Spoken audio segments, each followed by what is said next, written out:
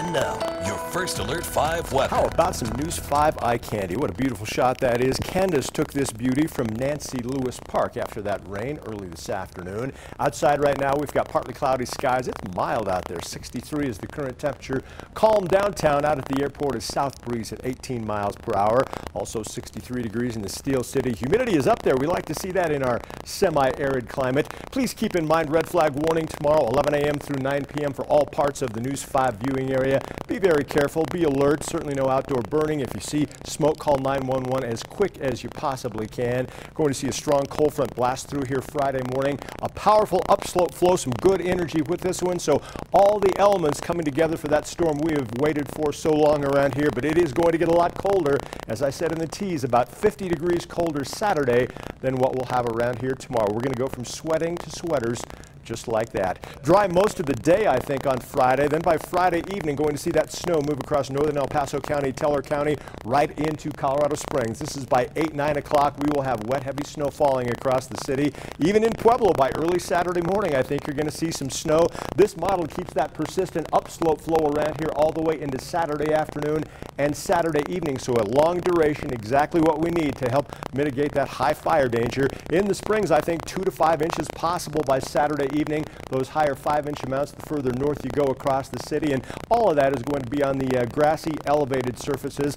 A lot of that stuff is going to melt because we're going to hit 90 degrees tomorrow afternoon. Across northern El Paso County, I've got you in for 6 to 10, and in Teller County, there's the one you've been waiting for, 7 to 12 inches of much appreciated, very wet, heavy snow around here by Saturday evening.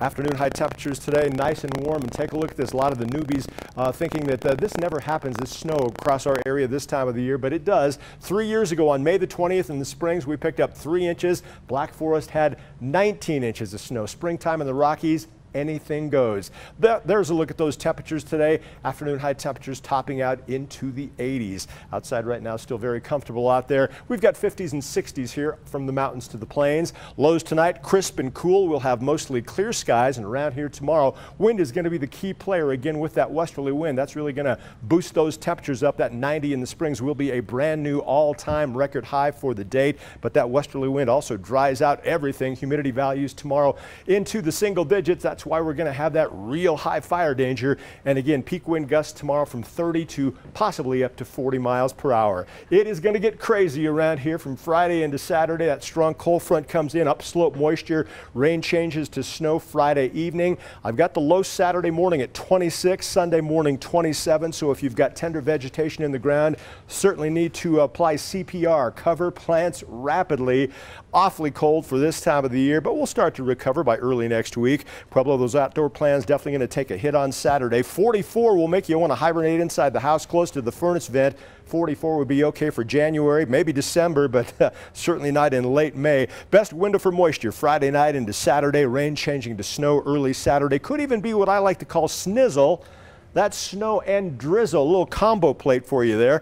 Canyon City, the picture I'm trying to paint for you is cold and wet from late Friday into Saturday. Snow showers possible early Saturday morning with very light accumulations. Storm will be a Saturday spoiler, but it's also going to mitigate that high fire danger. Woodland Park, we've been hoping for this one. Could drop up to a foot of very wet, heavy snow by Saturday afternoon. It will be loaded with water.